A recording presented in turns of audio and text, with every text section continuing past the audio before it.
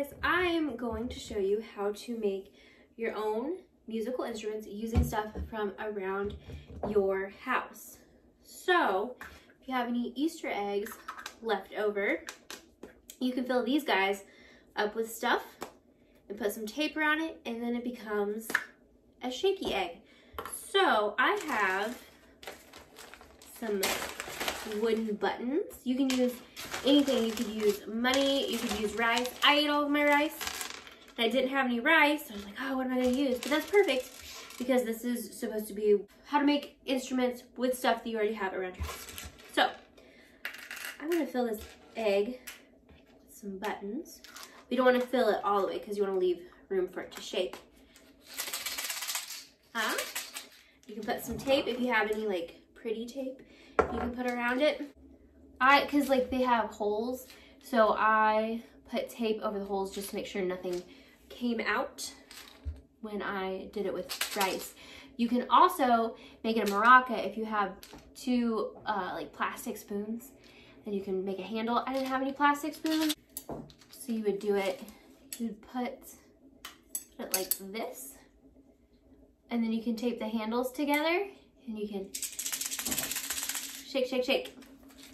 You can also, if you have any empty containers, I've been collecting my empty containers so I can put stuff in it later. You can use Legos. Legos are loud, right? Put some Legos in this bad boy.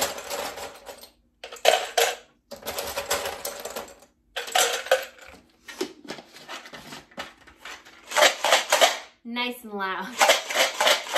That's what you want. Shaky.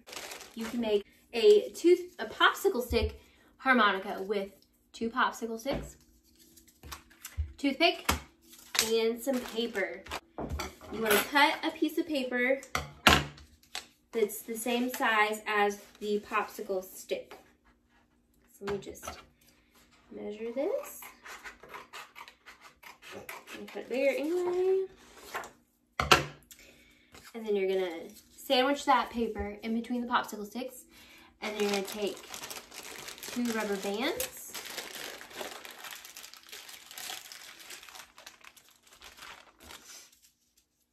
And you're going to rubber band the ends. And then you need a toothpick. And take the toothpick and you're going to cut it in half. You're going to shove 1 toothpick in between the paper and the popsicle stick. Like this. You can cut it shorter so that the pokey end doesn't stick out. You don't want to get poked.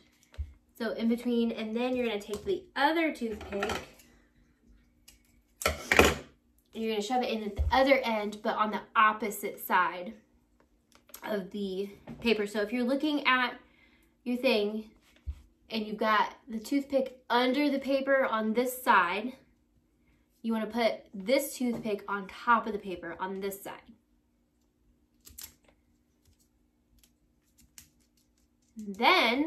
And then you blow on it. When you blow on it, the paper vibrates on the toothpicks and it makes a kazoo sound. You can also make a kazoo by using an empty toilet paper tube or an empty paper towel tube and cut it and take some wax paper and put it over the end.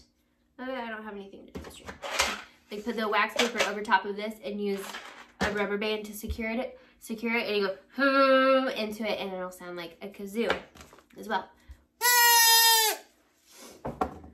And lastly, I think this is the last one I have, you can make a castanet using some cardboard. I've got this Coke box and you want to cut a strip, maybe even smaller than that. Maybe even narrower. And then you can hot glue something.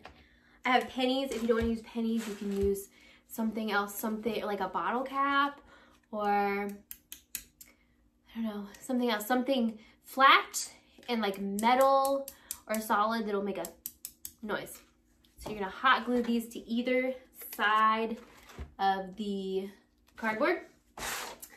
My hot glue gun ready over here.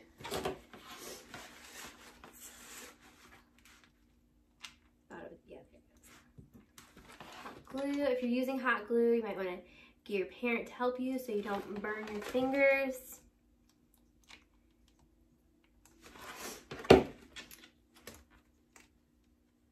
Hot glue. Hot. And then, so see this? And then you'll fold that in half, increase it. Oops, wait for it to dry so it doesn't get glued together. And when it's dry, you can clack them together.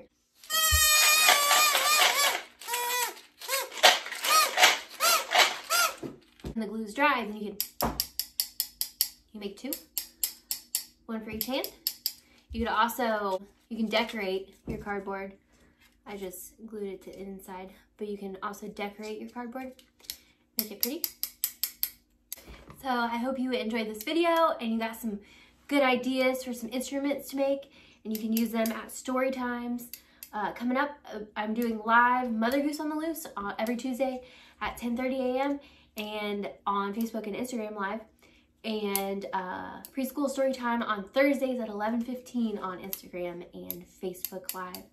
So I hope you'll join me for those story times, and I'll see you in the next video.